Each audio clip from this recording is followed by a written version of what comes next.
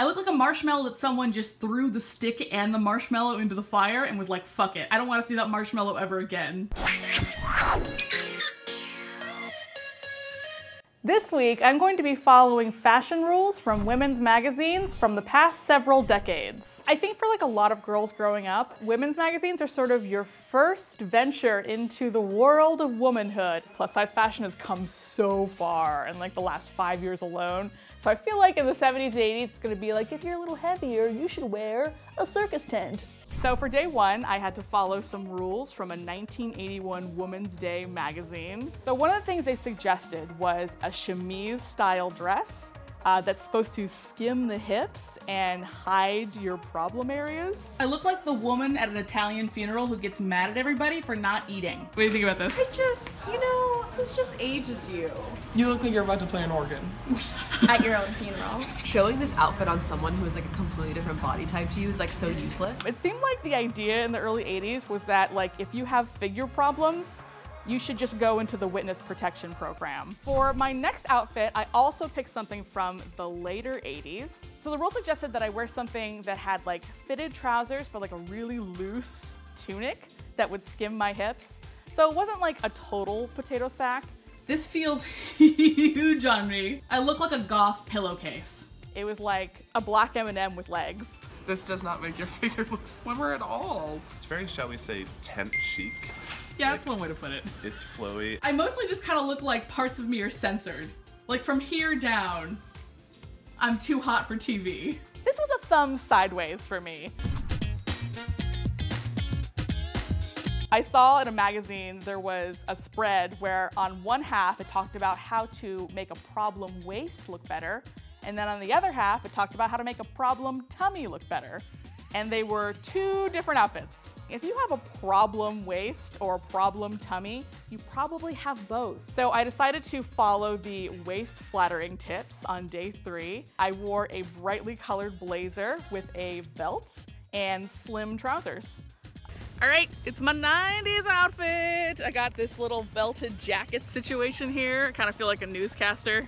Or like, I don't know, Effie from the Hunger Games on like a casual Friday. This is definitely a distinct improvement from all black every day. I look like if a highlighting marker went to a business meeting. I mean, it's flattering. It's just not your personal style usually. Yeah. It doesn't look like, you're not usually wearing like color block things. I think the first 90s outfit was pretty good. 90s rules were more about drawing attention to certain parts of my body and less about making sure that no one could see my body at all. These rules seem focused on being like, well, at least you have boobs. So let's play up the consolation prize. The second 90s outfit kind of made me feel like I was trying a little bit too hard, sort of trying to draw attention to one area when I clearly don't want you to look at the other area. This is what the first wife wears in court to make sure that her husband doesn't get any of the estate. It's just square. It's very box. Yeah, when you skim, boxy. it's like I'm not a textbook. I don't need to be skimmed over. Yeah, exactly. Yes to the coat, maybe not to the scarf. If you have the coat open and you show a little sleeve, I think that'd be really sexy. I look like a doctor at like the fanciest OBGYN office ever. So this outfit was also like a thumb sideways. So day 5 was an outfit from the mid 2000s. I wore an empire waisted top with a pair of bootcut jeans because according to the magazines I saw, bootcut jeans are supposed to balance out your hips. Finding a pair of like really flared bootcut jeans was really hard.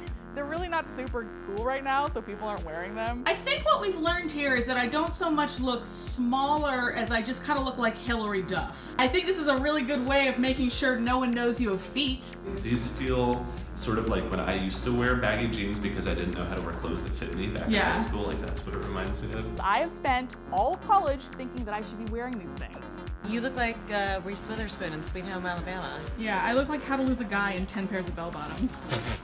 Everyone just kind of thought I looked dated. This outfit was a thumbs down for me. I read an article in Oprah magazine that talks about how wrap dresses accentuate your curves and cinch in your waist, because cinching in your waist is cool again. Got the V-neck, because you can't forget about my 2 favorite backup dancers, the boobs. What do you think? You look nice. I like it. It's giving me like Angelina Jolie, like pop at the Oscars vibes right now. This dress never fails I don't think I talked to anyone who didn't like this dress. I think right now we're very conditioned to feel that like showing yourself off is good.